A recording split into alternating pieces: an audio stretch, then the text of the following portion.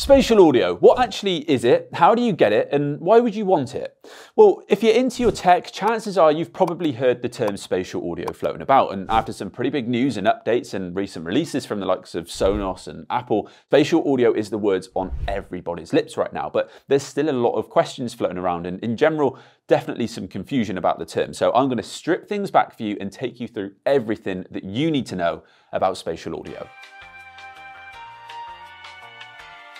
So to kick things off, what actually is spatial audio? So to keep it really simple, spatial audio is an immersive 3D listening experience that uses multiple channels of audio from a speaker or speakers to place individual sounds within more precision and accuracy than traditional stereo sound. So rather than listening to audio that comes from one place or just from left and right horizontally in 2D, spatial audio is pretty much designed to completely envelop you in a three-dimensional sphere of audio that adds height to the equation. Now, there's a lot of talk about this being the future of audio, and that's because of the sheer amount of creative possibilities that it opens up for things like music, movies, gaming, and TV. But we'll get into that a little bit later on. In terms of what you gain, just think of total immersion. Spatial audio will give your favorite tracks and movies more realism, more clarity and depth than before, and it'll be as if you're in the room with the artist or you're right in the heart of the action. Now, one really important thing to highlight is that the term spatial audio is actually a little bit of an umbrella term, and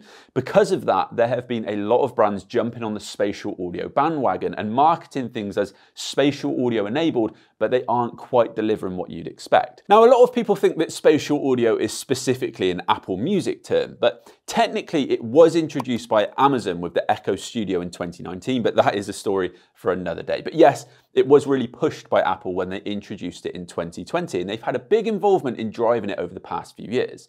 Apple have two terms: Apple Music Spatial Audio, which is what we're going to be focusing on in today's video, but they do also have Apple Spatial Audio, which is specifically relating to the effect that they provide with their headphones when paired with a compatible iOS device. So Apple Spatial Audio is pretty cool, and it basically makes you feel as if you're moving around within the 3D sphere of audio. Now, they use dynamic head tracking features, which means that when you turn your head from side to side like this, with supporting headphones like AirPods on, you'll be able to hear the audio move from ear to ear and position the sound relative to where your screen is. But that experience is slightly different to what we're covering today. So spatial audio is really a broader name for all of the audio formats that involve three-dimensional surround sound that comes from all around you and places you at the heart of it all. So that's things like your Dolby Atmos, DTS:X, and Sony 360 reality audio, to name just a few. In the late 60s, we saw some of the earliest forms of surround sound being introduced to make movies more immersive. They expanded on the ideas of mono and stereo audio that came at you from one place by adding additional channels like overheads to create a more spatially accurate sound field. Now, this was some pretty big news, and it has been a catalyst for a lot of development within cinematic audio that can be seen today. This has been huge for the film and TV industry, and it's becoming more and more popular in homes as well as the cinema. So where does music come into this then? Well, not to be left behind, we're now seeing a massive push for the same sort of surround sound technology to be used for music listening as well, to create a much more immersive and all-encompassing listening experience for us. Now, naturally, stereo for music has been around for a while now, and sure, it does a great job, but I think that the people at the top have been getting itchy feet and are looking to really change things up on this front. Audio engineers and producers from across the globe have all been pretty impressed with some of the innovations of object tracking audio formats like Dolby Atmos, and that's why we're seeing such a big push for 3D spatial audio within the music industry right now. The important thing to remember with spatial audio, though, is not all of these versions or formats are the same, and they all have their own unique limitations and benefits. Now, for me, I see it a little bit like football teams. You've got your Wrexham and your Manchester City. They all do the same thing, but not necessarily to the same level. Sorry, Ryan, not quite Premier League yet. Now, the term spatial audio isn't as drastic, but it's pretty similar. Dolby Atmos is leading the way in this department and has done for a while now, and based on all of the listening that I've done, I think this is where you should be looking for the best spatial audio music experience. Now, there are some great alternatives like DTS:X and Sony 360 reality audio, but there are also some less effective formats too. The key thing to remember, though, is spatial audio can work without Dolby Atmos, but more often than not, you'll probably be listening to them both at the same time. Just remember to keep an eye out and don't be fooled just because something's labeled as spatial audio and assume it's the best of the best, because that term actually covers a lot more than you might think. So you've got your spatial audio format, but what next? Well, it's then got to be mixed by the producer for that format, which can have a huge impact on the final listening result. Now, while I have no idea how to produce music or the ins and outs of the process, you will notice that a lot of reviewers are slating some mixes of spatial audio tracks whilst absolutely loving others. Well, that's because spatial audio for music can be a little bit of a minefield. So without getting too deep into things here, with films, your spatial audio experience is pretty much dictated by what you see on screen. So that plane that flies overhead is pretty obviously going to be positioned above you. But music's not quite that simple. Because there's no visual cue like a TV screen, a lot of the decisions about where sounds come from within the 3D sphere actually comes down to the unique ideas of the producers. There's so much more creative freedom and a lot more room for unique ideas to really decide how they want you to hear the music. Now that might seem really complex, but to simplify it, it basically just means that some producers might decide to make it feel like you're watching a band live on stage, whereas others might decide to place you right there in the middle of the stage as if you were actually playing yourself.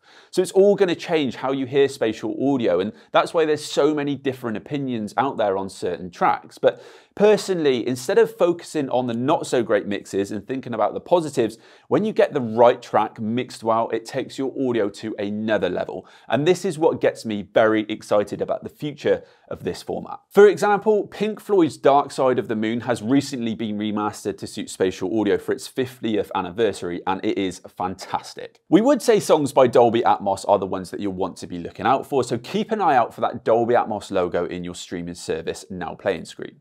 Now, we've done some testing with Amazon Music's spatial audio playlists, and on the whole, the tracks mixed with Dolby Atmos were consistently better than those mixed with Sony's 360 reality audio. Okay, but how do you actually get your hands on spatial audio music then? Well, first you're going to need a supporting music platform, and at the time of filming, these are the platforms on screen now that currently support spatial audio, but things are changing day by day and I can't see the list staying this small forever. So once you've got a compatible service, you're then going to need some spatial audio compatible hardware, whether that's headphones, a soundbar, speakers, or anything like that. It's worth noting that the experience you gain from it is naturally going to come down to how effective your device or setup is though. So although something like an iPhone can deliver Dolby Atmos tracks via headphones, it's going to be nothing like a Sonos Era 300, for example, that has been designed specifically for spatial audio. I think this is something for another video, but in terms of specifically designed spatial audio speakers, if I had to take a guess, I can see a huge influx coming to the market over the next few years. Now, another thing to bear in mind is Dolby Atmos tracks can't be sent to devices via Bluetooth or AirPlay, so streaming services that offer a direct connection to their servers will be required. Another question that we've been asked non-stop is, will we be seeing spatial audio coming to Spotify anytime soon? And I certainly hope so.